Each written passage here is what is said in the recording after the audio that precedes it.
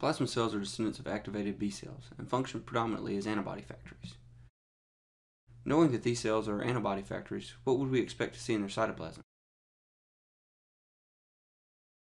You've got it. Lots of rough endoplasmic reticulum, as well as a very well-developed Golgi apparatus. As you can see here, plasma cells have an off-center nucleus, which is sometimes described as a fried egg appearance. It's hard to see in this image, but other features include chromatin in a clock face distribution. You can imagine the numbers on the outer edge of the nucleus. The numbers I'm referring to here represent heterochromatin that is condensed and placed at the outer edge of the nucleus. Now, can you point to the plasma cells in this picture? There are a good many on this slide, and this is a great example of clock face chromatin in areas of overdeveloped endoplasmic reticulum and the Golgi apparatus used in antibody production. The plasma cell is also the center of pathology in multiple myeloma, and we'll discuss this later on in the pathology section of this chapter. Alright, so now let's try a question. We have a 62-year-old man that is admitted to the hospital for workup of a 1-month history of fatigue. Physical exam reveals an unsteady gait and decreased vibration and position sense in the L4-L5 distribution bilaterally. Laboratory studies reveal a hematocrit of 29%, white blood cells at 7,100, platelets at 240,000, and an MCV at 123. A peripheral smear is obtained and shown here. Which of the following is the most likely cause of this patient's low hematocrit? We have A. Anemia of chronic disease, B. Autoimmune hemolytic anemia, C. Folate deficiency, D. Hereditary spherocytosis, E. Iron deficiency anemia, and F. Pernicious anemia. Well, the answer here is pernicious anemia, F. Did you get that one right? If so, great job. If not, don't worry about it. That's what we're here for. So how do you approach USMLE style question? Do you read from the first sentence down, or do you look at the last line first? Or do you have some other method that you use? If you're anything like I was when I was studying for Step 1, you don't really have a method. You just work the question. You read the question, you pick an answer, and you move on. Well, while this is one way to do it, there are many other ways to approach these questions, and I would suggest developing an approach to each question. While this may seem a little over the top and a little cumbersome at first, if you develop a way to approach questions, and you approach them that way every single time, you can really cut down on dumb mistakes and simple oversights. Here, I'll show you how I approach questions, and if you like it, you can try it for yourself. If not, I suggest you come up with your own way to approach questions so you can really crush on test day. The first thing I always did was look at the answers. I've got to pick one of these answers, so I might as well look at them and know what I'm working with. So when I look at these answer choices, what do I see?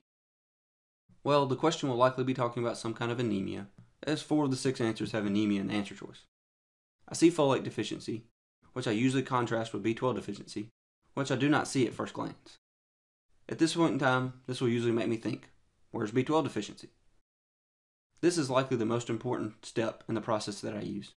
Instead of starting out with information input by reading the question, I start out by thinking of what the question is likely to say.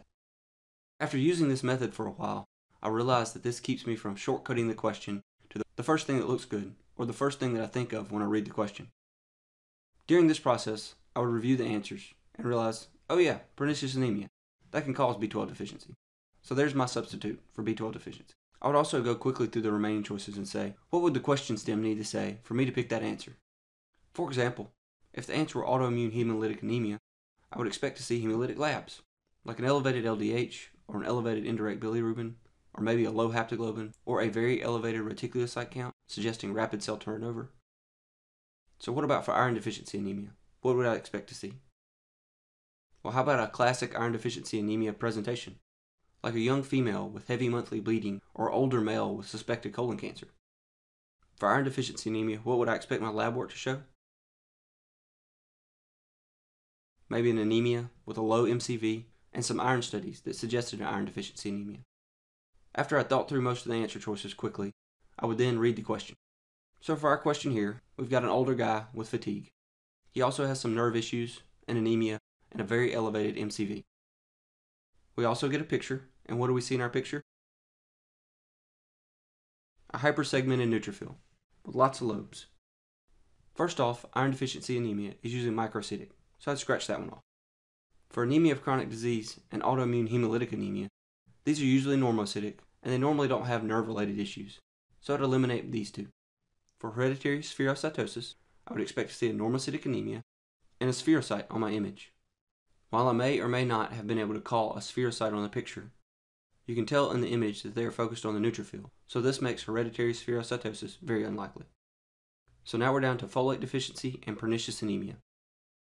At this point, I would be using pernicious anemia as my sub for B12 deficiency. And considering this, I would approach it this way. Well, both B12 deficiency and folate deficiency can cause a hypersegmented neutrophil. Both can cause an anemia with elevated MCV, but only B12 deficiency gives you the nerve-related issues. After I did all that, I would select my answer and move on.